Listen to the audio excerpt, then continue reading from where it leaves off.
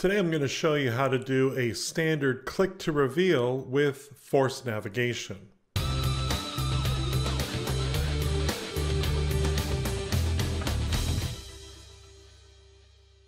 Okay, so I've done this video before, but what happens if you're like me, of course, is over time you'll learn new things and change your best practices on how you do things.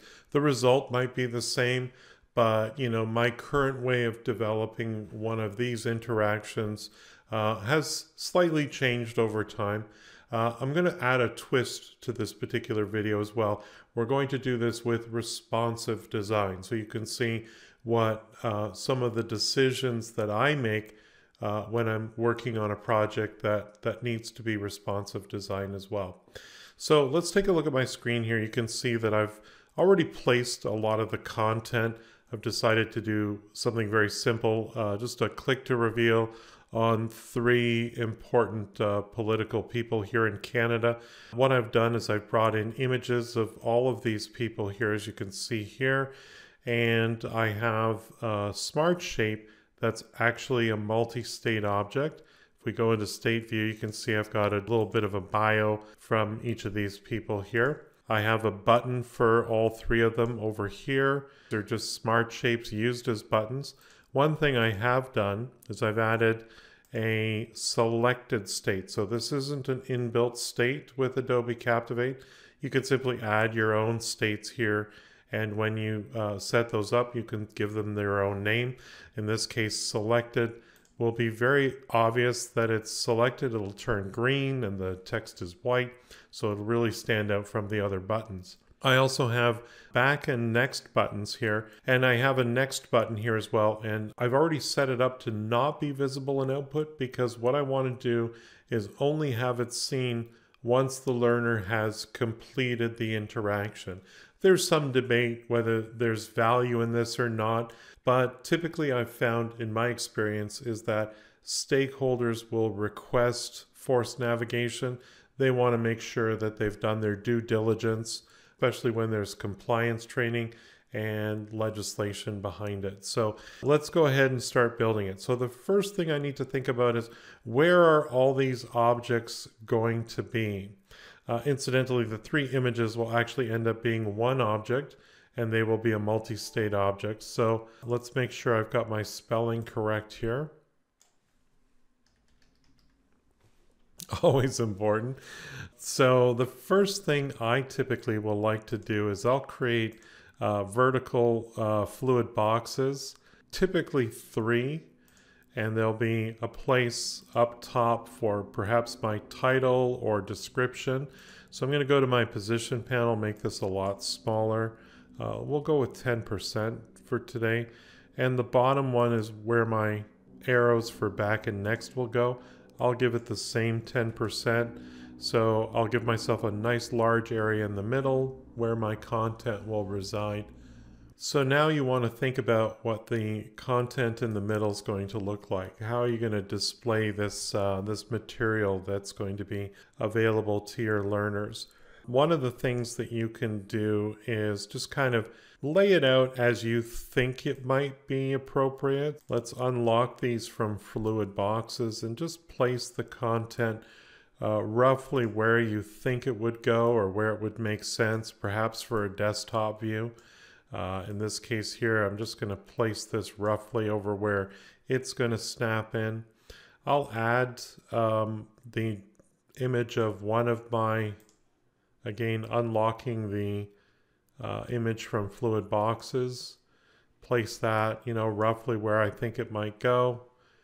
And let's do the same thing for my multi-state object. So if I decide to divide this up for starters with 2 fluid boxes and wrap to another row, the description will go down below. In this case, I don't know if I really care for that idea too much.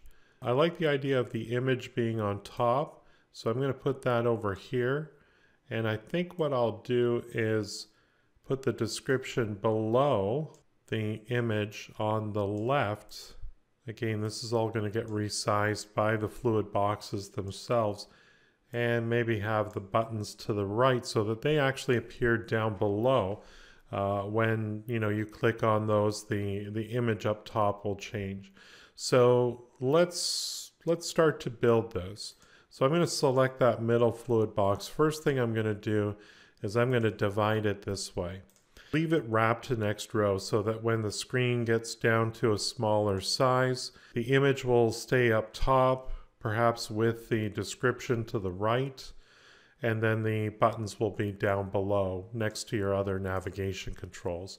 So let's go ahead and select our buttons. Uncheck Unlock from Fluid Box, and we'll snap those into place. Now, to look like buttons, you're probably going to want to give them a little space around each other. So I'm going to select the fluid box that they're within, and we'll just add 10 pixels all the way around each of them.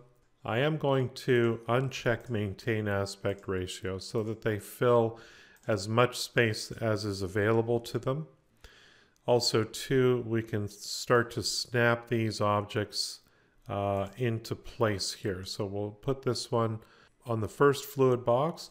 I'm going to uncheck Maintain Aspect Ratio, and ultimately I'm going to have a multi-state object with the image of Justin Trudeau. So I'm going to first of all select him, and I'm going to open up my alignment toolbar and just move him right to the top so I can select him easily. And we will uncheck Unlock from Fluid Box and snap him into this fluid box. So they're on top of one another. That might be a good choice. I'm going to leave Wrap to Next Column in place here. We also have our title up top, or our description. So we'll snap that to the first fluid box. Again, I'm going to uncheck Maintain Aspect Ratio. And I have my navigation controls down at the bottom here. And we're going to uncheck Unlock from Fluid Box. And I'll drag those right into that bottom fluid box there. They're backwards, but I'll fix those in a moment. Let's first of all look at what happens with the different layouts that are going to occur. So that's kind of interesting. I kind of like that the image becomes smaller. I think for the first fluid box, I'm going to align these to the top. So if it does get small, the image will be to the sort of an inset top left there. I think I'll change this bottom fluid box to squeeze those in a column. We'll keep them on top of one another. For down here, let's go with squeeze in a row, and we'll select space around so that there's a little space, and obviously we want to move the back button to the left and the right button to the right, and that's pretty good. I think I like that layout. Now, the first thing I'm going to do with the image of Justin Trudeau, let's go into State View.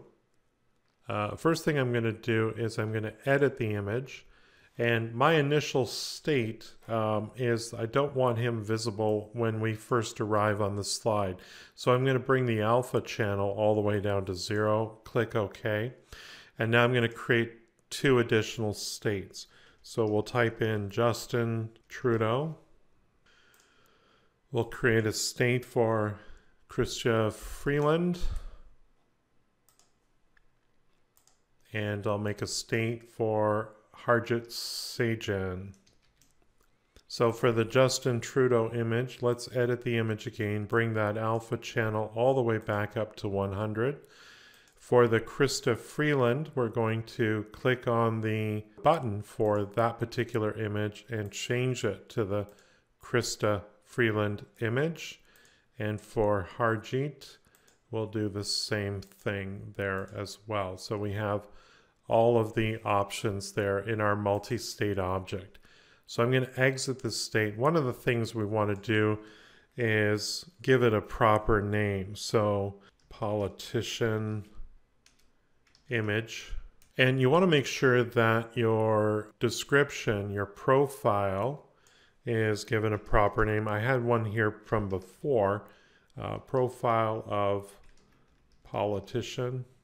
I can actually delete these extra images. I don't need those any longer here. So let's just take a look at what this looks like. I think I'm pretty happy with that. So now I need to write some advanced actions and create some variables to keep track of what's been done. When you do force navigation, if you're going the route where you're going to be executing several different commands, advanced actions are definitely the way to go here. So I'm going to start with Justin Trudeau's button here. We'll go to the Actions tab and we'll execute advanced actions. And we don't have any advanced actions written so far, so I'm going to click on the advanced action icon and we'll start writing our first advanced action here. So we'll call this Justin Trudeau. And you need to think about, and I do this very much one step at a time. So I think about, what do I need to do? Well, I'm going to need to keep track of the fact that I've clicked on this button before if I'm going to disable and then enable or hide the next button and then display it. So we're going to need some user variables. So I'm going to click on the variables window here and add a Justin Trudeau variable, hit save. I'm also going to create a variable for each of the other political leaders since I'm in here anyway. I like to just put an underscore in front of them. That way when I'm looking at my list of all my user variables, they're all grouped together as one. So we'll hit save there. So now I have my 3 user variables. Click close. And so when you click on Justin Trudeau, the first thing I'm going to want to do is to assign Justin Trudeau with the literal value of 1. So later I can recall that we've already pressed his particular bio, displayed it, and we know that that's part of this interaction that has been completed. The next thing we want to do is we want to change the state of button 1 to selected. And remember, there's 2 other buttons as well. So I'm going to change the state of button 2 to normal and change the state of button 3 to normal. So we're returning any previous selections back to normal and making sure that the Justin Trudeau button is highlighted at this point here. The other thing we need to do is to change the state of our politician images over to Justin Trudeau and change the state of our profile of the politician, in this case to option 1. I should have called it Justin Trudeau, but that's fine. So we've basically taken care of what needs to be done for the simple changing and selecting of one of the 3 people that are on this page. The last thing we need to do is to check if all of these particular political leaders have been displayed. We're going to make sure that we show that next button so that users can move on from this slide. So we're going to go to our second tab here because we need to do a separate conditional tab or conditional action. So for this first one, I'm just going to call this Justin Trudeau.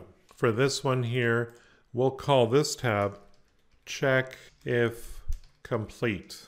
So we're checking if this interaction is complete. We need to do a conditional tab. And what that is just we're checking the value of something, in this case 3 somethings, to see if they've all been assigned a value of 1, or in other words, they've all been clicked.